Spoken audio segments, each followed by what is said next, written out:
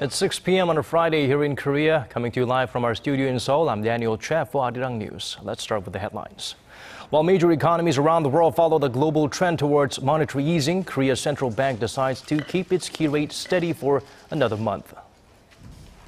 After Wednesday's deadly reservist shooting incident, the Defense Ministry is considering measures, including a stop to all live firing drills to prevent a similar tragedy from happening again.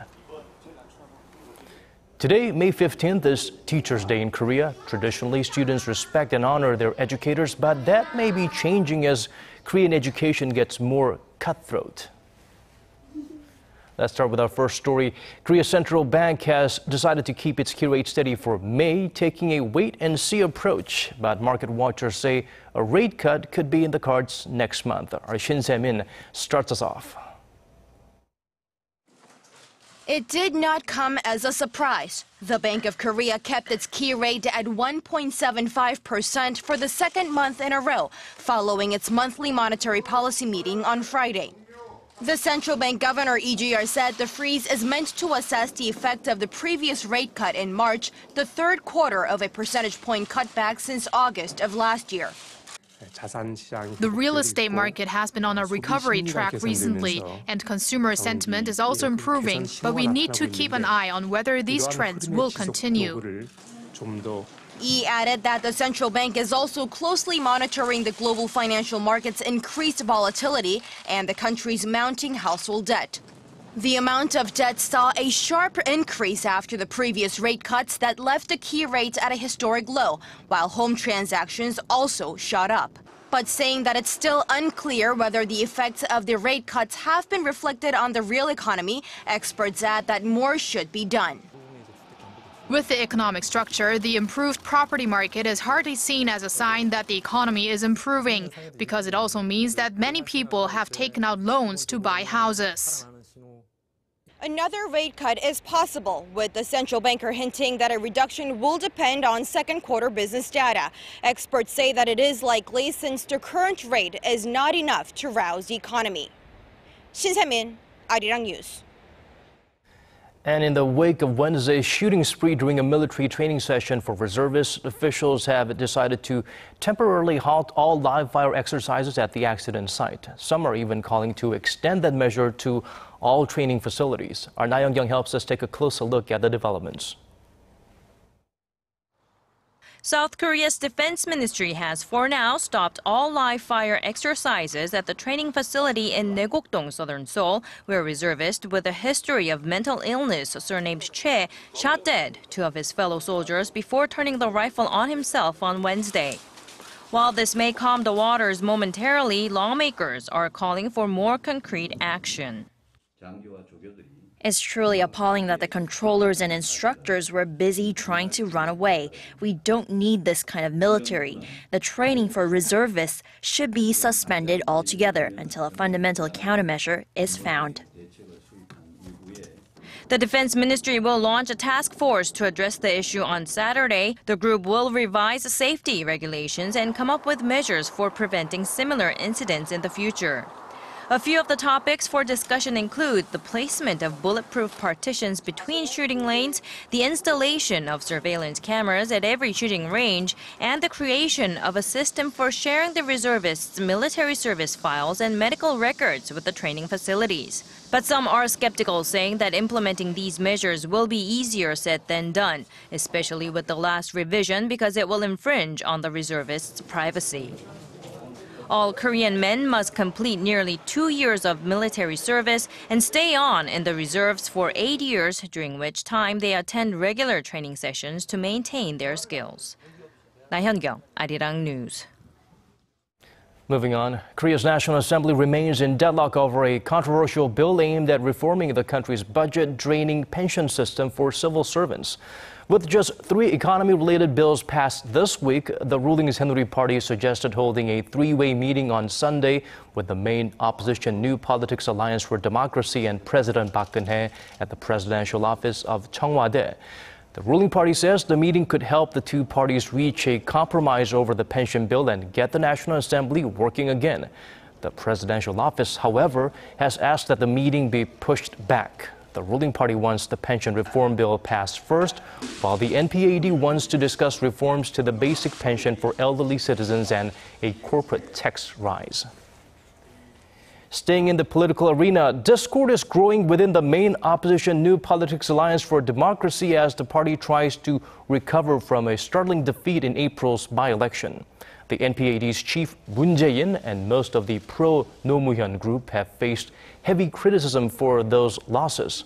The pro-No's are a group of NPAD lawmakers who began their political careers during the administration of the late former president Roh Moo-hyun. They're now taking heat from the party's other factions who say they dominated key posts and excluded other members. Just this week, Supreme Council members squabble frequently during daily meetings, resulting in petitions to the party's ethics committee.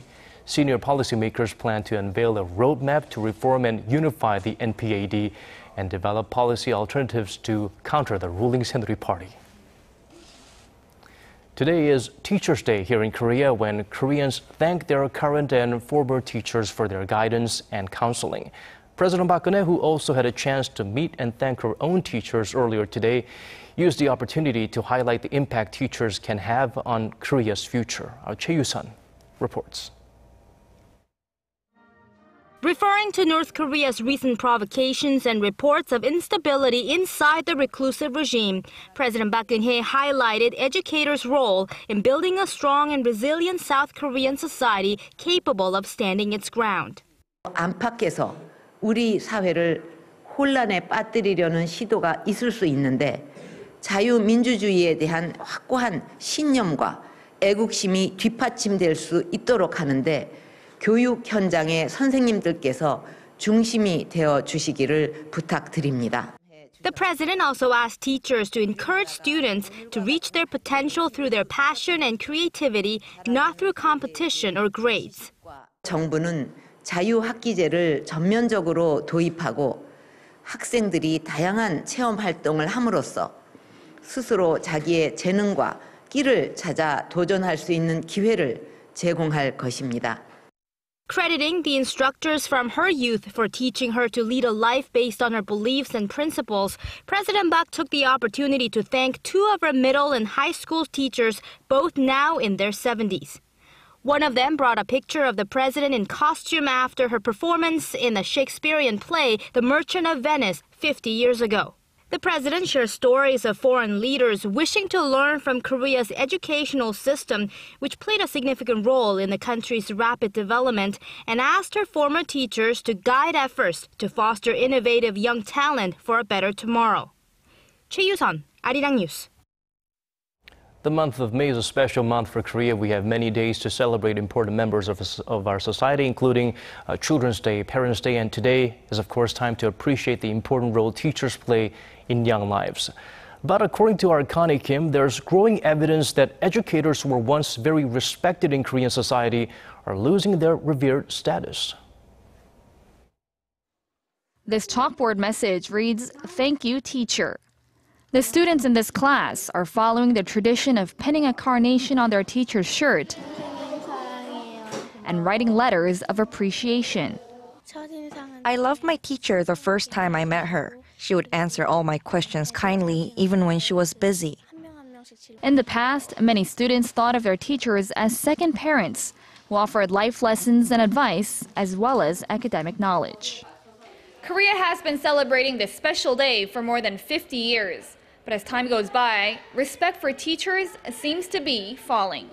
In a recent survey, 83% of respondents said they believe that teachers are not well respected.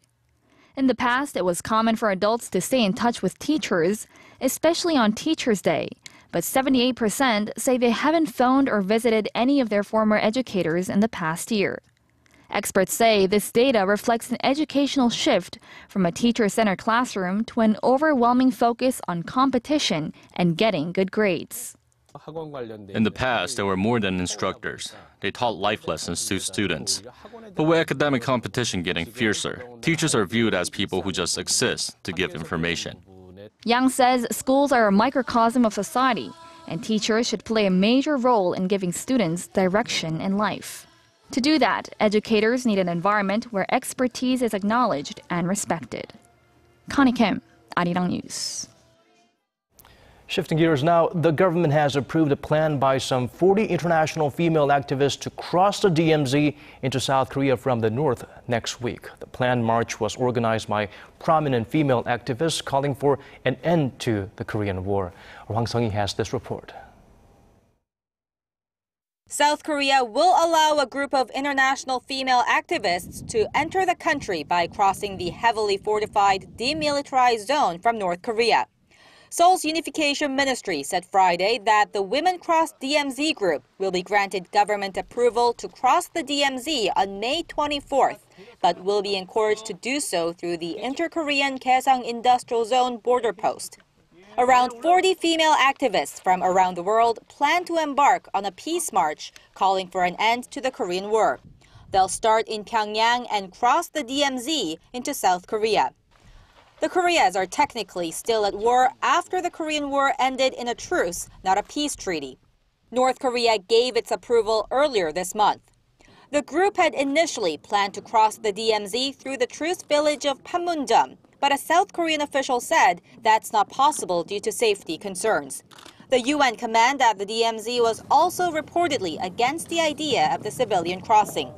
The upcoming plan is led by prominent American activist Gloria Steinem, with the support of Nobel laureates that helped end violence in Northern Ireland and Liberia.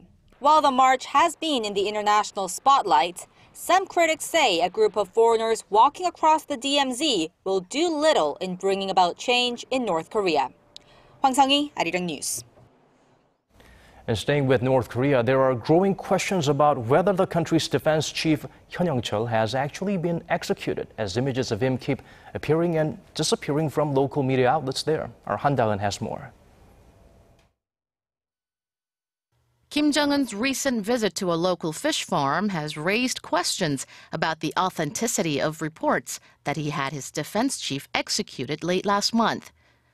The report in North Korea's state newspaper said he was accompanied by a group of key figures, including the general political director of the Korean People's Army and the military's highest-ranking official Hwang Byung-seo, and the director of the United Front Department of the Korean Workers' Party, Kim Yang-gon.